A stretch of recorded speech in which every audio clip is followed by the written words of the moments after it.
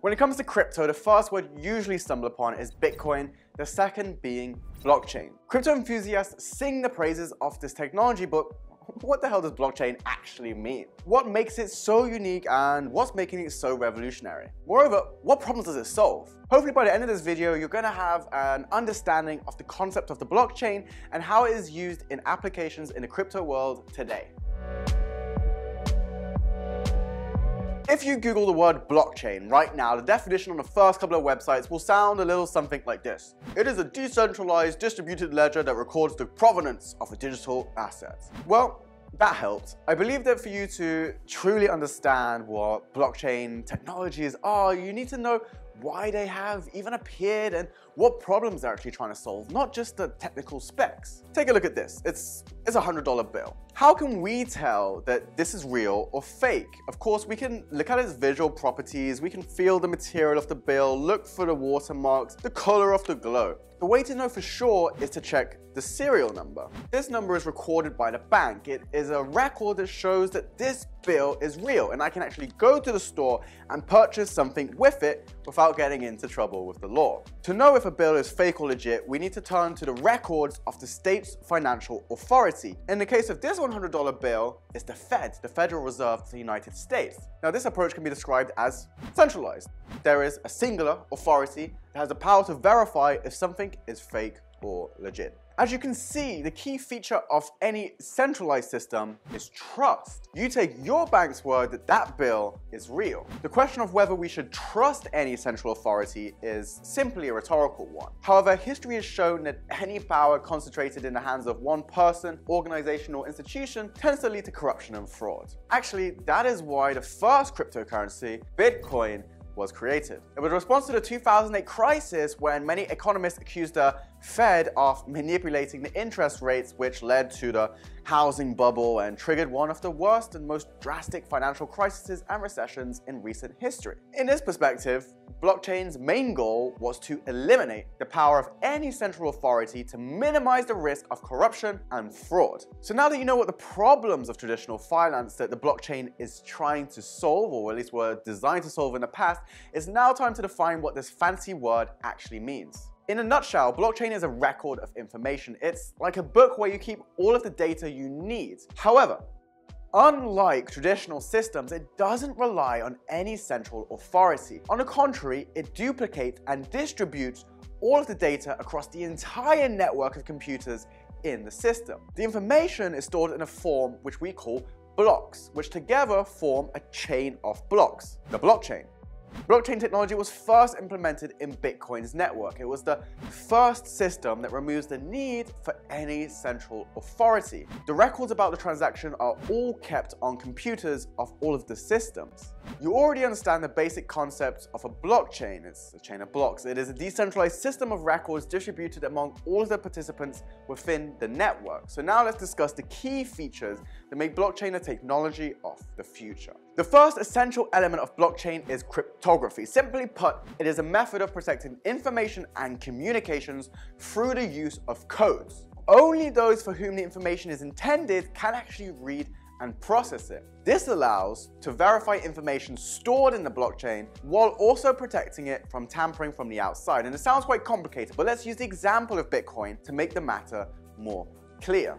Each new block in the Bitcoin's network contains not only information about this transaction that you're sending, the recent transaction, but all of the transactions ever made on the entire Bitcoin network. You were probably thinking, how is it even possible to store information about all of the transactions in each block? Well, this is actually achieved by a thing called hashing. In a nutshell, it is the process of converting an input of any length into an output of a fixed length. All transactions in the Bitcoin's network are taken as an input. They are then run through a hashing algorithm to return an output of a 256-bit string. As a result, each block in the Bitcoin contains records of all recent transactions.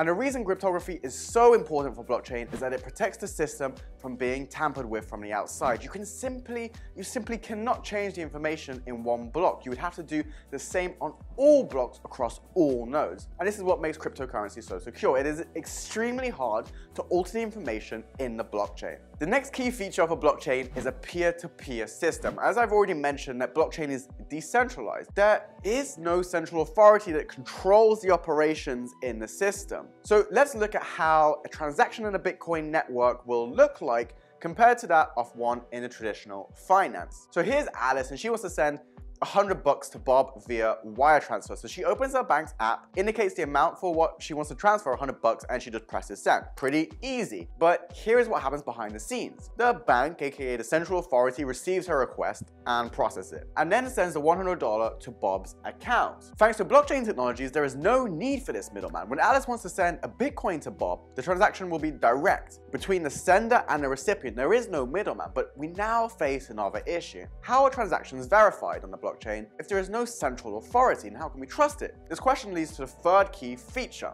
consensus.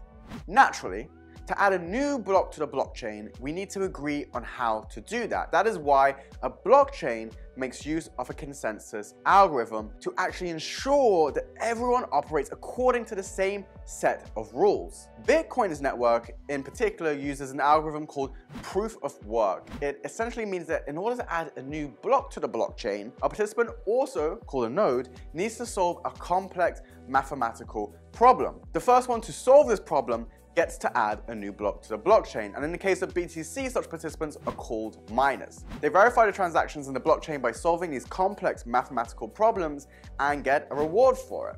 I mentioned the word reward, and it's the fourth key feature of a blockchain. It's all about incentivization. Since anyone can participate in the blockchain's network, we will stumble upon a few bad apples, of course, a few bad nodes that want to tamper with the data for their own benefit. That is why blockchain implements a reward system. If a node follows the rules, it gets a reward. If, on the other hand, it tries to break the rules, it gets punished. In a Bitcoin's blockchain, miners verify the transaction and get a reward in the form of cherished Bitcoins. This overall approach makes sure that it is in everyone's best interest to follow the rules and keep consensus, which contributes to the correct functioning of the system holistically as a whole. We have covered all of the basics on blockchain technology, so now let's do a quick recap just to look at what we have learned today. First, blockchain is a decentralized record of information distributed across all the computers of the network. Also, it was first implemented in the Bitcoin network as a response to the problems of the traditional finance and centralized systems of old. Third, blockchain mainly has to use cryptography to secure and protect information from outside tampering. Fourth, blockchain is peer-to-peer system, meaning there is no middleman. And finally, but not least, blockchain implements consensus algorithms and a reward system for the correct functioning of the system to make sure all participants are working towards the same goal. That's it for today's lesson. I hope you learned a lot about blockchains, the underlying technology, and why we would need to use it for the future. If you're interested in learning more about cryptocurrency, please consider subscribing and hit the notification bell. This was Shad for EXMO Crypto Exchange. Thank you for watching.